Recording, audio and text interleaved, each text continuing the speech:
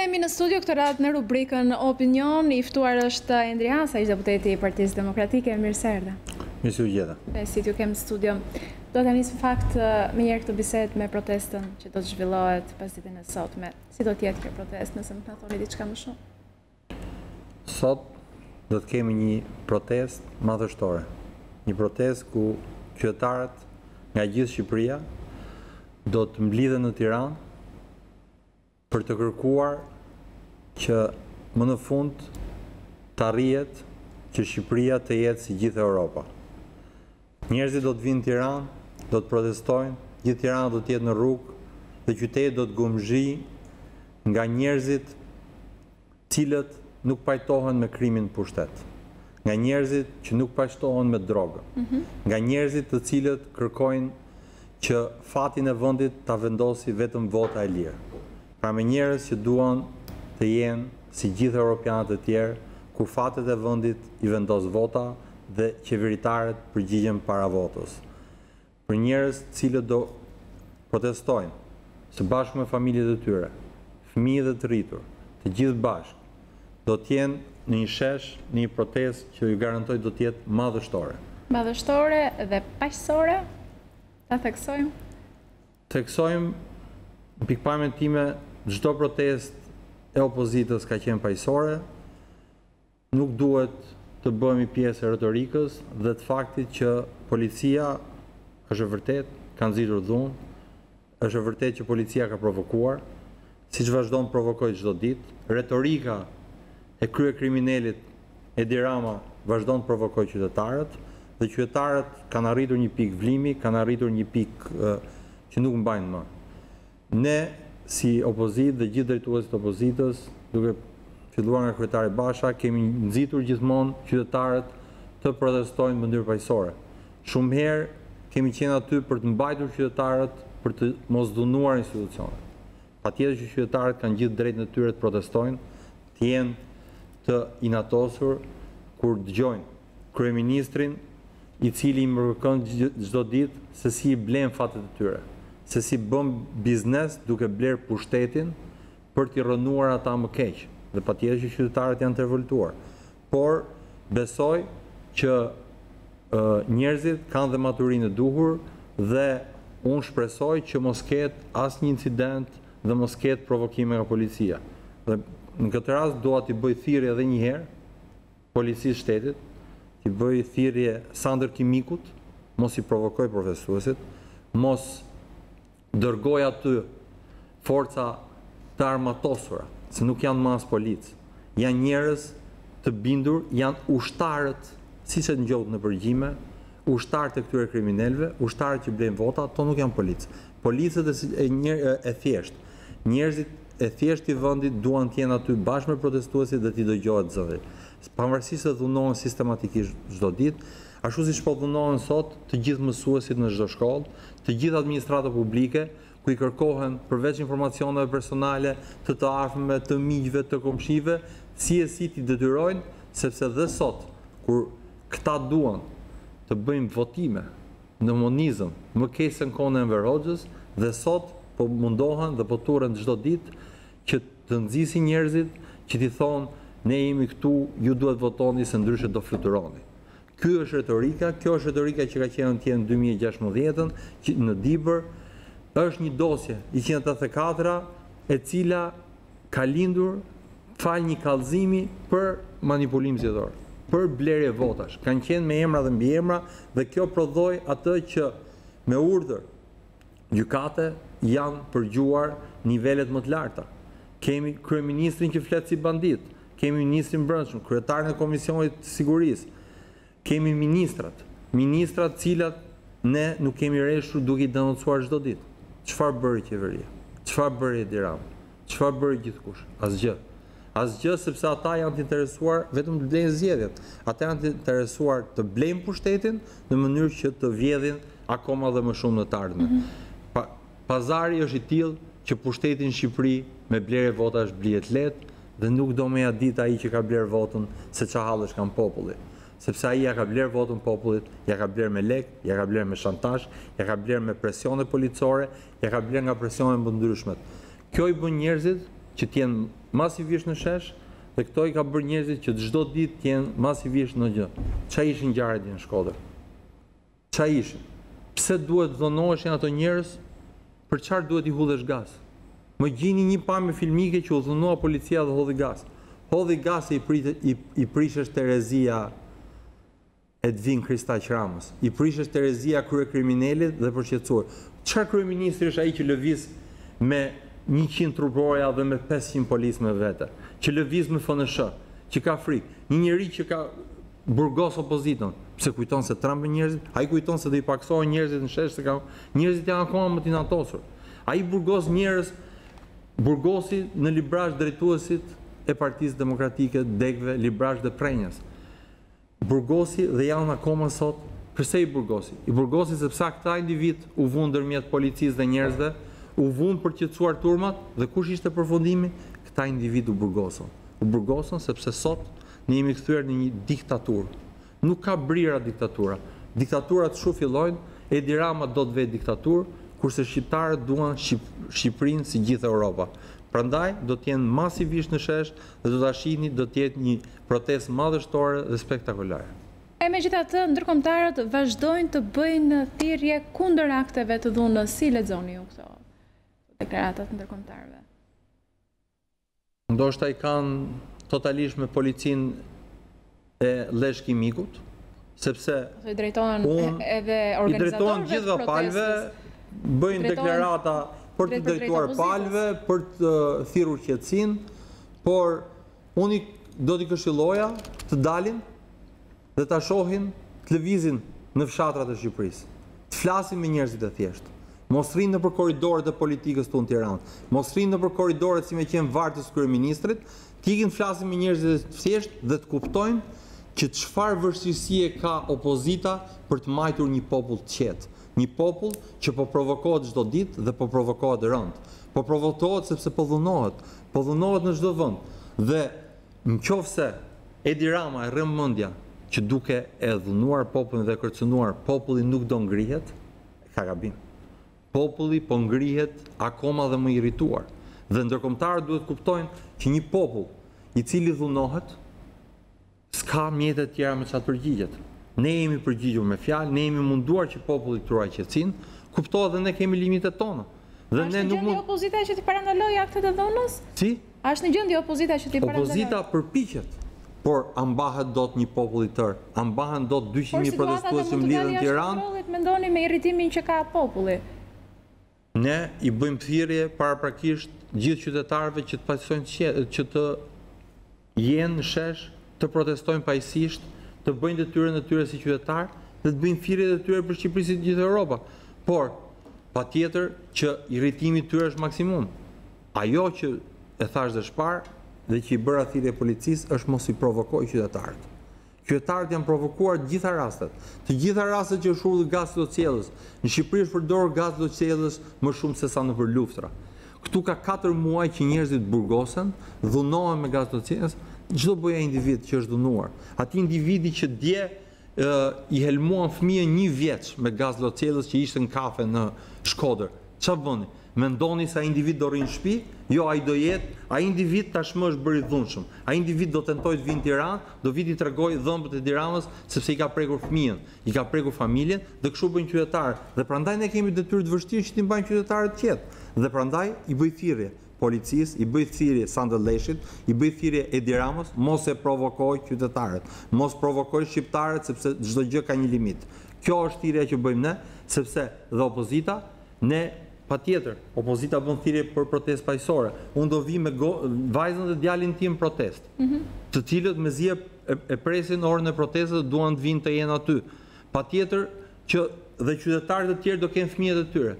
Ne që marrim fëmijët bëjmë thirrje për protesta paqësore apo protesta të dhunshme. Por ama, nëse policia provokon qytetarët, provokon ato qytetarë që kanë marrë me vete fëmijët e tyre, ata që kanë prindit e tyre që janë gjyshet dhe gjyshrit tanë, nga 70-80 vjeç, që janë rrëzuar nëpër rrugë nga gazi lotësiellës, ç'do bëjnë ato? S'do reagojnë?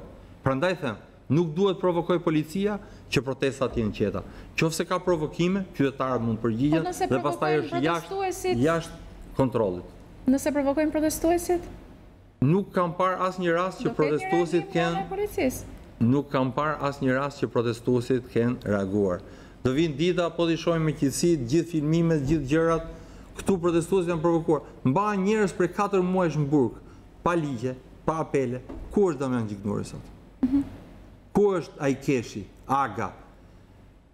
Ku është Xhemal Qivalie? Këta njerëzit që u përgjua me vledhë, Ymer Lala që vajti zgjodhi gocën deputete. Ku janë këta njerëz që vodhën gjithë Shqipërinë zgjedhjet? Mos harroni, ju mund diskutoni Durrësin dhe Dibrën. Mund të ketë mira përgjime tjera, mund të ketë dhe mira orë përgjime në Shqipëri për vjedhjen e votas nga Shkodra deri në Sarandë, në çdo cep të Shqipërisë, bandat e Vlorës, bandat e Elbasanit. Mos harrojmë që Elbasani nga një qytet më dhimbset shumë. Qyteti im është kthyer sot dhe mediat e huaja e quajnë sot qendrën e narkoshtetit. Mediat e huaja e quajnë sot vendin e kryeqendrën e heroinës për Evropën. Është tmerr të krahasohet Elbasani im, Elbasani i kulturës, Elbasani i normales me kryeqendrën e drogës Kolumbi, me qendrën e kartelit të Pablo Escobarit me Vendelinën. Këtë kanë bërë mediat e huaja. Është skandal. Kush e ka bërë këtë? E ka bërë Edi Rama. Dhe patjetër ata qytetarët e mi atje vinë dhe protestojnë sot sepse i ka prishur gjithçka. I ka prishur të ardhmen e fëmijëve. Njerëzit duan vetëm të ikin. Unë kudo që ulem, kudo që shkoj, dje pata një takim me të rinj. Të gjithë të rinjt kishin vetëm një pyetje, ishin gjithë në vit fundit dhe thonin duam të ikim. Duam të ikim sepse këtu nuk shohim shpresë. Ne duhet largojmë krimin nga pushteti, po i kthyem qeverisë përgjegjësinë që largohet me votë, njerëzit do të jenë përgjegjshëm. Qofse ne në Shqipëri do kishim pas një qeveri që mund të largohesh me votë, atëherë qeveria do të kishte dhënë dorëheqjen. Ata zyrtarë të korruptuar që janë, ata që janë parë në përgjigje do të jepshin dorëheqjen, sepse kështu funksionon botën e civilizuar. Dhe funksionon, që ta mbaroj, funksionon për faktin sepse qeverit i trembën votës. Por një qeveri që e blen pushtetin në bashkëpunim me mafian, nuk i trembet votës dhe të vetmi që do i përgjigjen janë kriminalët, sepse ato sot janë varësi të mafjas.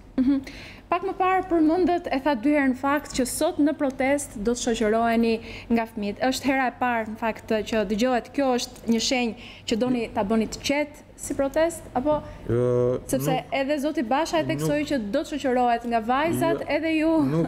Unë kam nuk e di nëse ka pamje filmike apo jo, kam qenë shoqëruar nga familja dhe në protestat e tjera.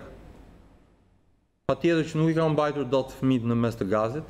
Ka pasur momente që i kam larguar, dhe patjetër që çdo protest ne thrasim qytetarët, thrasim të rinjt dhe i thrasim, kemi bërë çdo herë thirrje të gjithë qytetarëve, hajdeni me familjet tuaja.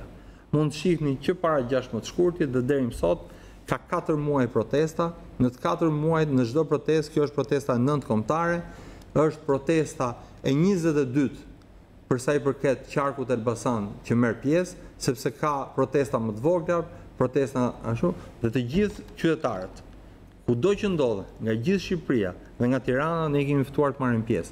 Gjithmonë retorika e dhunës është përhapur nga qeveria në panik, sepse do që ti trembi njerëzit që mos vinë, që do ketë dhunë, do ketë reprizale opozitore, dhe kjo është përhapur dhe kjo është një retorikë që përdoret sot, që do ketë dhunë. Kanë arritur deri atje që të thonë do ketë incidente, do ketë vrasje, do ketë çantë. Këto janë kriminalët që kanë frikë nga populli, nga njerëzit e lirë. Këto nuk i duan njerëzit e lirë, i duan të trembur dhe të dhunuar. Ajo që ka ndodhur është që shqiptarët e kanë thyer frikën, nuk kanë më frikë nga banda, nuk kanë dhe janë të bindur sepse situata është atje ku nuk mban më. Dhe ato duan të shirojnë një herë mirë. Këtu duhet të ndryshojë totalisht sistemi. Këtu duhet të arrijmë në një qeveri që i përgjigjet popullit dhe prandaj ne nuk kërkojmë pushtet në tavolinë. Ne kërkojmë të bëjmë reformat, të bëjmë një qeveri tranzitore e cila të bëjë reformat e duhura, duke përfshirë reformën elektorale, ndryshimin e sistemit elektoral, pse jo të gjitha opsionet janë në tavolinë, ndryshimin dhe të reformës territoriale. Ne kemi sot një qeveri që bën ndryshim të kufive territorial me VKM. Ju tek Erion Baçës dhe i hoqi territor Kavajës Rogozhinës, më falni, dhe ja dha Divjakës. Ju tek me VKM, sepse ky është absurditeti. Këtu kemi një gërë shteti, nga një bandë pushtet, nuk duan me ditë për ligje, shkatëruan gjykatë kushtetuese. Ku është gjykatë kushtetuese? Po të shfletoni dhe të shifni, dhe të hapni, dhe njerëz që kanë ardhur tuke ju kanë folur, ju do shihni që do thoshin që gjykata kushtetuese do ishte mbi 1 vjet i gjysmë përpara gati. Ku është? Pse nuk është? Sepse nuk i intereson Edi Ramës. Kanë mbi 70-80 çështje që presin gjykatë kushtetuese për gjykim. Presin dhe janë të gjitha kundra qeverisë. Nuk janë kundër individëve.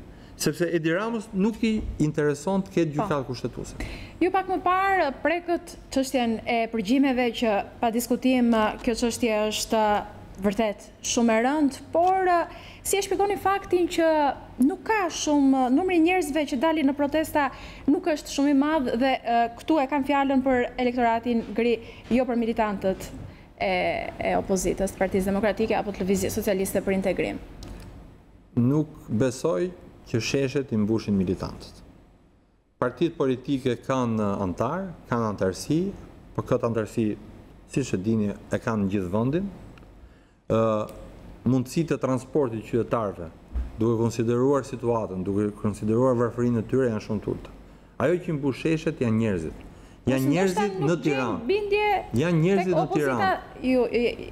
Ja u saktësova pak më parë, bëhet fjalë për pjesën gri, jo për militantët. Atëherë, ajo që kam parë unë shesh, dhe besoj duhet ta kanë konstatuar dhe kamerat, ka një pjesëmarrje të shumë grup moshave, të shumë gjinive. Ju garantoj që shumica për tyre nuk janë militantë. Ju mund t'i shifni, mund dilni në shesh, njerëzit kanë një shumë. Ka njerëz që rrinë më afër, ka njerëz që rrinë më larg, ka njerëz që rrinë ndoshta edhe të disi më anash duke parë ç'po ndodh, ka njerëz, por qytetarët kanë dalë sepse besojnë. Qytetarët besojnë ke fakti që mund të kemi një Shqipëri të lirë, mund të kemi një Shqipëri ku mund të vendos vota. Nuk ju e lidhet me përgjimet, përgjimet kanë punë e vet, përgjimet çfarë bën? Vërtetuan katër Shqipërisht, atë që ne kemi thënë për vitesh, që vota në Shqipëri blihesh. Ne kemi thënë me mira herë, dosja 184, dosja 339, dhe këto nuk janë supozimet të opozitës. Këto janë dosje me vendim gjykate, janë përgjime me vendim gjykate, nga prokuroria e krimeve të rënda, dhe janë aty. Qa u bë 3 vjetë? Pse i ka lënë 3 vjetë? Janë lënë 3 vjetë sepse Edi Rama dënon.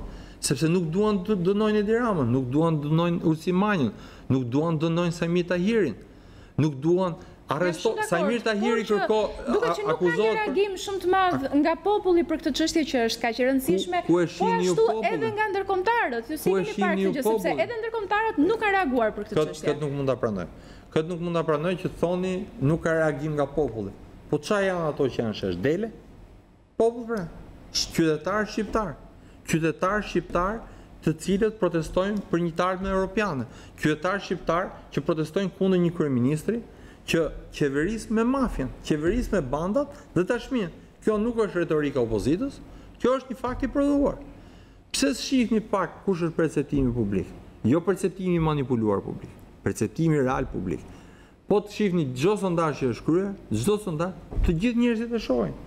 Po nuk duhet bëjmë pjesë e asaj që thonë, po mirë se kështu ndodh këtu. Si ndodh këtu? Nuk mund ndodhi më këtu. Si mund, nëse ky popull vota nuk vlen, dhe sot jemi në faktin, vota nuk vlen, është 0. Vota në Shqipëri vlen 0. Po nuk vleti vota, këtu dhe qeverisim nga mafja, këtu dhe qeverisim nga banda. Prandaj qytetarët dalin, patjetër, qeverisja e krimit tenton dhe për të dalë t'i dhunoj. Njerëzit dhunohen për një like në Facebook, jo se dolën protest. A dini ju që njerëzit në i herë kanë shumë të thjesht të vinë nga rrethet në Tiranë, se sa dalin protestojnë në qendrat e tyre? Pse? Sepse dhunohen për ditë, dhunohen me ndihmën ekonomike, dhunohen me vendin e punës, dhunohen deri ke kushëriri i 2 dhe i 3. Dhunohen dhe pavarësisht kësaj po dalin dhe ju garantoj që janë qytetar. Si mund thonë nuk ka qytetar kur sheshin mbushën plot? Kur njerëzit vinë me vullnet dhe njerëzit nuk gjenë mjetet e transportit me ardhur në Tiranë, se janë të varfër. Qytetarët e Tiranës, se dhe Tirana është e madhe, nuk do me thënë. Po, edhe mos harroni që protesta zgjasin me orë dhe njerëzit rinë aty. Ndoshta ajo gjithkohës janë gjithë të njëjtit njerëz, po sheshi rri plot sepse njerëzit vinë aty, duan ta protestojnë. Gjithë secili ka mënyrën e vet protestës. Po faktin që nuk ka reaguar faktori ndërkombëtar për përgjimet e Bilt. Si e shpjegoni? Çfarë reagimi prisin që nga faktori ndërkombëtar? Deri tani tham që është një çështje vërtet. Është skandal. Është skandal që gjithë secili do ashtu. Por deri tani nuk kemi parë asnjë reagim nga ndërkombëtarët. Ne kemi për të përgjigjemi për fatet e Shqipërisë. Ata që nuk reagojnë e kanë gabim nëse nuk reagojnë. Fakti është që këtu kemi prova të pakontestueshme, shqiptarët e ngjuan me zë dhe me figurë. Patjetër, e di si do thonë ndërkombëtarët? Po, duhet t'i hetoj prokuroria. Ku është për prokuroria ka 3 vjet? Duhet t'i vendos gjykata. Ku janë? Prokuroria dhe gjykata kanë udhëzuar përgjimet. Pse nuk është arrestuar një? Por pse nuk është marrë në pyetje një individ? Një i vetëm. Më tregoni kush është marrë. Po këto njerëz sot vazhdojnë policisë shtetit, këto njerëz sot vazhdojnë qeverisin, këto njerëz janë deputet, janë ministra dhe vazhdojnë të dhunojnë popullin. Blejnë popullin çdo ditë, shantazhojnë popullin dhe e bëjnë popullin të ndihet i dhunuar dhe në diktaturë. Kjo është situata. Ata duhet të reagojnë rreth parë për të treguar dhe për t'i thënë që kështu nuk shkon më. Minimalisht me moral duhet kishte rënë qeveria në momentin e parë që ka dalë përgjimi i parë. Me moral. Me përgjegjësi ligjore, prej 2 vjetësh e më shumë duhet kishin përfunduar hetimet dhe duhet kishte pasur njerëz në burg. Le të distancohet. Nuk u distancohet Tirana nga përgjimet, tha janë normalitet. Këtë thot Partia Socialiste. Çfarë thon rilindasit sot? Thon po jo më këto janë fjalë normale se ato janë eksponent dhe ne s'po i detyrojmë mësuesit. Kush mësuesit janë eksponent Partisë Socialiste? Ç'do do bëjnë? Do detyrojnë, ç'do bëjnë nëse këta mësuesit 40.000 mësues nuk do i dalin këtyre në çmendurinë e vet dhe nuk duan të ikin zgjedhje. Do e lënë Shqipërinë pa shkolla. Do i shkarkojnë gjithë. Se këtë i tha, të hënën do fluturojnë. Do ta mohojmë këtë që thanë të hënën do fluturojnë. Thanë pra, krye kriminali e thret dhe krye banditi e merr ministrin dhe i thotë hajde këtu, se duan. Domethënë, ministrat janë varësi të bandave. Avdylajt e merrshin dakon dhe i thonë hajde këtu kur duan, jo kur do ti. Atëherë qeverisja nuk është qeveri. Edi Ramën e qeverisin bandat. Kjo qeveri ka rënë, nuk është në popull dhe populli është në sheshe. Kjo qeveri ka rënë, por kjo qeveri thotë që në 30 qershor do të ketë zgjedhje. Çfarë do të bëjë opozita deri në 30 qershor? Opozita do vazhdoj betejën e saj në mbështetje të qytetarëve në çdo cep të Shqipërisë dhe kudo që ndodhet. Nuk ka për të pas zgjedhje në 30 qershor. Edi Rama do të bëj votime në 30 qershor, sepse dhe përdorimi i termit është gabim. Do të bëj votime në kundërshtim me kushtetutën, në kundërshtim me ligjet e vendit. Do të bëj, ai nuk e ka problem, se ai në kundërshtim me kushtetutën ka zgjedhur sot krye prokuroren dhe prandaj e ka varësit vet. Ai në kundërshtim me kushtetutën ka bërë shumë ligje në parlament. Dhe mund thoni ju do të bëj. Sot de facto në fletoren zyrtare ka vetëm një vendim publikuar, është dekreti i presidentit, i cili ka shfuqizuar datën 30 qershor si ditë zgjedhësh në Shqipëri. Ditë votimesh të Edi Ramës për tekat e Partisë Socialiste dhe për qefet e Partisë Socialiste, pra votime në Partinë Socialiste të Shqipërisë, Edi Rama mund bëj votime në Partinë Socialiste, po zgjedhjen në Shqipëri nuk mund bëj. Zgjedhjen në Shqipëri ka një kornizë ligjore, ka kushtetutë vendi, ka president vendi, ka një dekret publikuar në fletoren zyrtare që e kontrollon Edi Rama dhe publikoi dekretin në fletoren zyrtare, dhe dekreti sot është i publikuar është i vetmi akt ligjor. Gjithë Denar Biba me shok, gjithë ata polic sot që po rendin dhe po dhunojnë njerëzit, të gjithë do mbajnë përgjegjësitë ligjore. Sepse drejtësia mund të vonoj, po nuk do harroj. Të gjithë do të mbajnë përgjegjësi ligjore 1-1. Të gjithë, duke filluar nga Edi Rama dhe deri në fundit. Sot janë duke bërë krim, janë duke bërë krim në thyrje të ligjeve, kanë bërë krim në vjedhje të zgjedhjeve dhe kjo ka dalë sot dhe e di mbar bota, e din gjithë kancelarit evropianët dhe më të gjerë, dhe kjo nuk mund rri kështu siç është.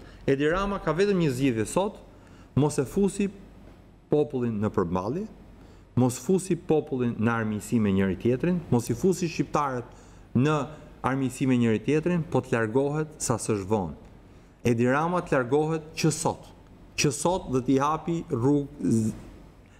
rrugën zgjidhjes politike, t'i hapi rrugës një qeverie tranzitore që mund bëjë detyrat e Shqipërisë dhe ta çojë këtë vend në zgjedhje të lira. në zgjedhje jo të bandave, në zgjedhje që nuk janë të avdyllajve, në zgjedhje që nuk janë të bajrave, në zgjedhje që nuk janë të sanxaktarëve, po në zgjedhje që janë të qytetarëve shqiptar.